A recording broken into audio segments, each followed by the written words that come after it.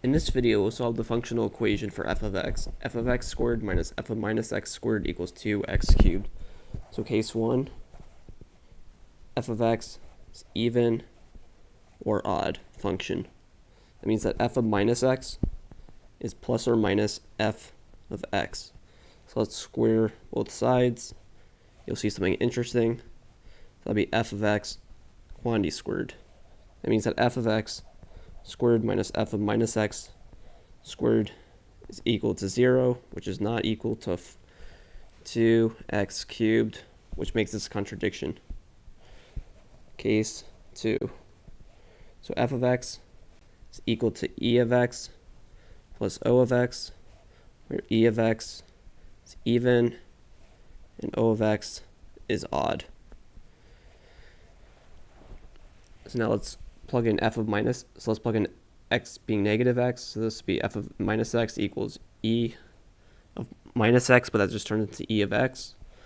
And then o of minus x turns into minus o of x. So let's do f of x quantity squared. That would be e of x squared plus 2 e of x, o of x plus o of x squared. And let's do f of minus x squared. So this will be e of x squared minus 2 e of x times o of x. And then we have plus o of x squared. So let's subtract the 2. That's what we want. So this will be, I'll just denote this as the left-hand side. So LHS.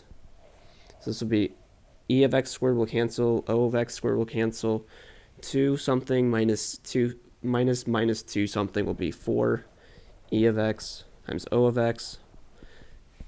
In the beginning we have 2x cubed, divide by 4, so e of x times o of x will be x cubed over 2. So that's how it simplifies.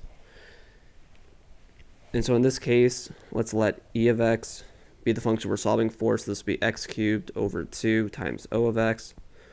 Or we can do o of x being x cubed over 2 e of x. So plugging that in, so we get that f of x is equal to e of x plus o of x. So let's say this is equal to e of x plus x cubed over 2 times e of x, or e of x, o of x, plus x cubed over 2 o of x.